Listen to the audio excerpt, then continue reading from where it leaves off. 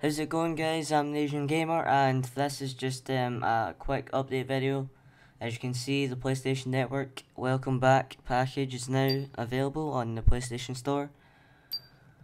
So just click on it, and there's a lot of people getting back into it. As you can see, there's lots of errors, so just keep trying, and you'll eventually get in.